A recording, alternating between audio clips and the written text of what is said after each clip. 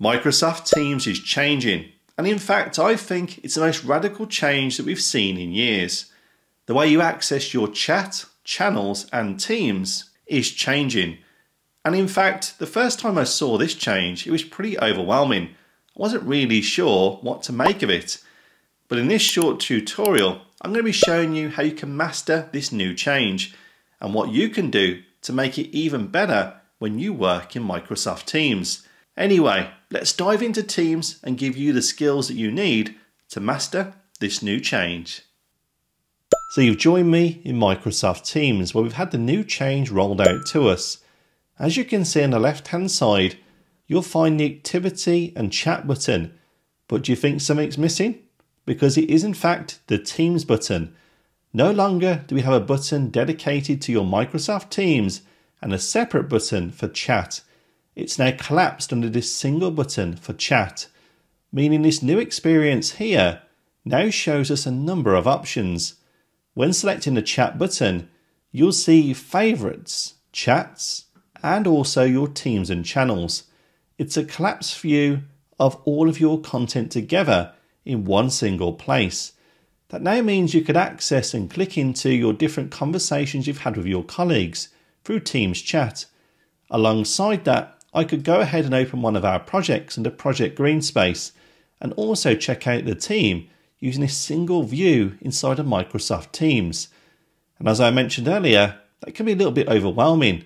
There's a lot of change in one single place.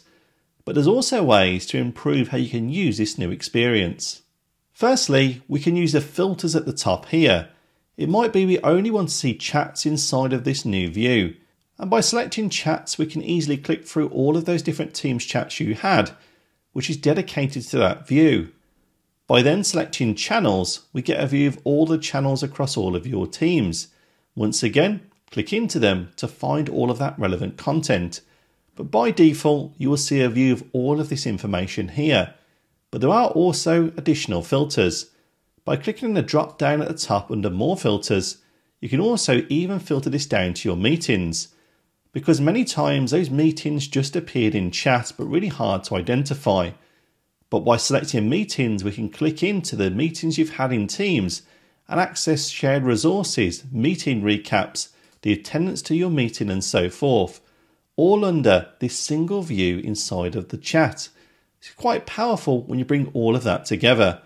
But let's go ahead and also return it as it was previously. And one option that can be quite helpful is by simply selecting unread. In doing so, any unread posts inside of your channels or chat messages will also appear on the left hand side, and that's given the focus entirely. For example, I could go ahead and open Alex's chat message and I can see both messages here. This has now been read, so it won't no longer appear in our unread filter within our new chat area, which again is helpful to only focus on elements that are new in Microsoft Teams. It was really overwhelming last time to keep on top of everything that was unread in Teams channels and your chat threads too. But I feel the biggest and most positive change that comes from this new experience is customization. The last experience didn't really allow us to customize your view of Teams, and now, well, you can absolutely customize Teams. Let's go ahead and remove all the filters and return it back to this default view. Now in the scenario we're working on projects such as Project Green Space, in the past version of Teams we'd have different teams associated to Green Space, as well as potential conversations I had with colleagues inside a Teams chat, and meetings where we discuss financials. Wouldn't it be better to have that into one dedicated section for Project Green Space, providing easy access to all of that content? Well, in the past version of Teams, that was never possible. But in this new version and update, it absolutely is. Let's go ahead to the top and click on the drop down next to New Items. Then select the option for New Section. And now we can give this section a name. I'll simply call it Project Green Space and then go ahead and click on Create. Now on the left here you'll see Project Green Space is now its own dedicated section. This could be potentially your team name, functional names, or even employees if you'd like to have that as well. But now it means we can organise the content into this dedicated section for quick access. And how hard is that to do? Well, not very hard at all. Let's go down here and under Project Green Space, I'd like to go ahead and add this general channel. I'll left click and drag up to Project Green Space. As you can see, it now shows Project Green Space. As the channel was named General, it also follows a team name so you can easily identify it. Left click in and you'll find that channel with quick access straight through this experience. But what about the meeting we had under Project Green Space? Well, once again, I could left click and drag that under Project Green Space. And now it's stored under the same section with quick access back to it once again. But what about conversations, chats with your team where it's all around a particular project? Well, we can also do the same. Here's a conversation with Alex, Matthew and Nextdoor.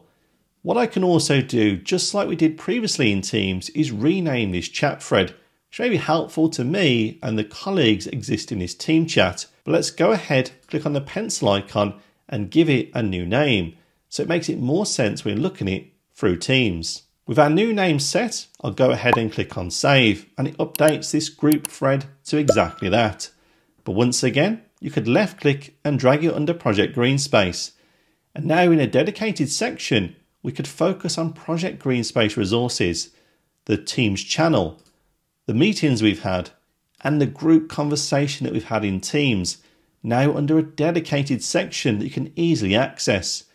If you want to rename this later, or even remove it, just click on the three dot menu next to that, and you can actually rename and remove exactly here, and also sort this into the most recent, where most recent changes appear right at the top.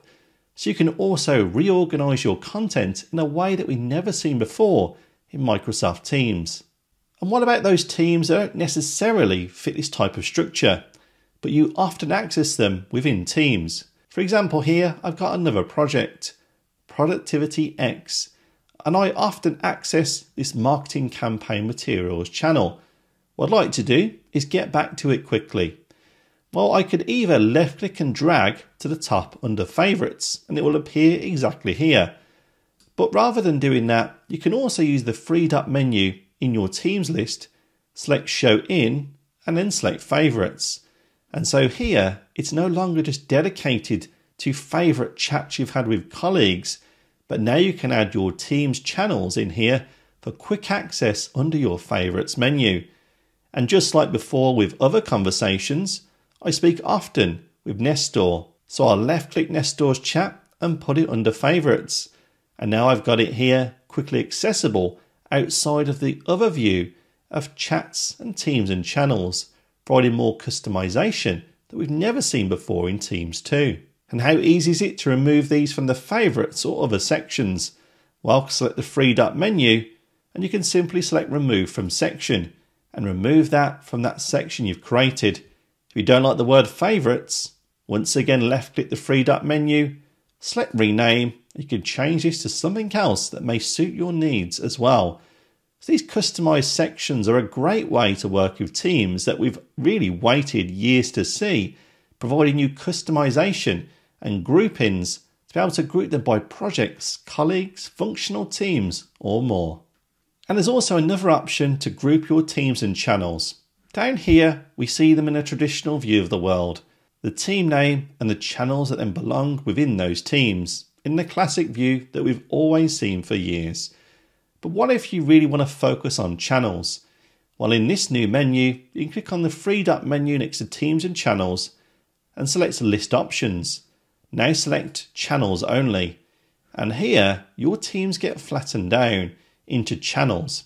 If there's a channel named General, such as under Your 365 Coach, it no longer shows the word General on the left-hand side and replaces it with the team name itself. We can also see in these different elements here, the Green Space Marketing is a channel within the project Green Space, but it's noted here as an individual entry because we're now seeing your teams in the view of channels. That can really work well, especially if you're working in teams with one channel that's really hard to get into every time that's called General. Flatten your view of teams and get quick access back to them quickly. Once again, to revert the change, click on the three dot menu List Options and then select teams and channels to revert back to exactly as it was previously. And of course, not forgetting, you can also collapse all of these sections in this view. For example, collapse the teams and channels, the chats, Project Green Space, and just focus on your favorites. That's a massive improvement on decluttering your view of teams. You can focus on the teams and chats that mean more to you than all of those hundreds of teams and chats that really get in the way. So it's a really powerful way, once again, to slice and dice the new view of teams. But what about the fundamental question? How can we add content or create new teams and channels in this new experience? Well, that's all done under this new items menu. By clicking on the drop down next to it, you'll see you have multiple options: new message, new channel, join team, new team, and also create your new sections. By selecting new message, you'll see in this experience, it defaults to some of our chats. But equally, I could type in the word Project Green Space. I could go ahead and add a conversation into any of our team's channels beneath Project Green Space. But here's another tip. If we go ahead and open up the chats, you'll notice it's a more simplified view. You don't see a view of the last message that's been sent under any of these chat threads, like we saw before in the old view of Microsoft Teams. But that also can be re-enabled. Go to the top right, select Settings, then go down to Chats and Channels, and go ahead and turn on Show Message Previews. It also by default adds in the show timestamps. Then returning back into the chat button, we can see now that we see the single post under each of these different chats. So you can easily now preview the last message by changing that single setting. But fundamentally, what if you're not comfortable with these changes? You need more time to be able to understand them, and you want to go back to the old view of Teams. Is that possible? Well, it absolutely is. Go up to the three dot menu and then select Settings. And from here, once again, go into Chats and Channels.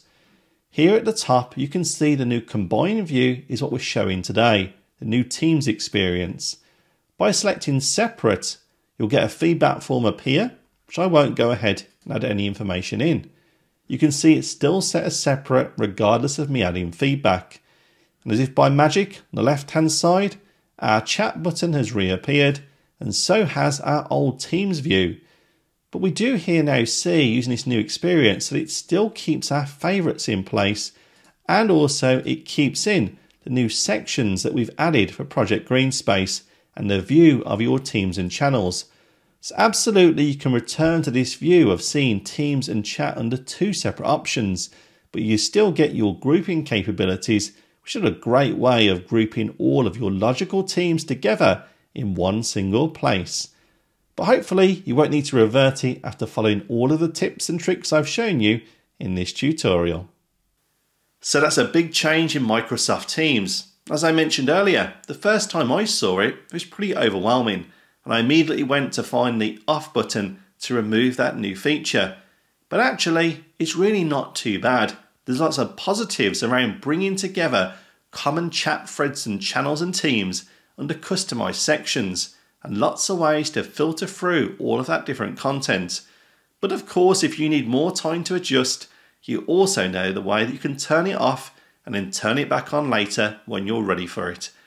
And of course, if you haven't already, please let me know your thoughts on these new changes or questions so we can cover them on a future video on this channel. And I'd really appreciate it if you hit that like button, the all important subscribe button, so you can come on a journey with me and improve how you're going to use Microsoft 365 tools that you already have on your computer. Other than that, well, I'll be seeing you on the next one.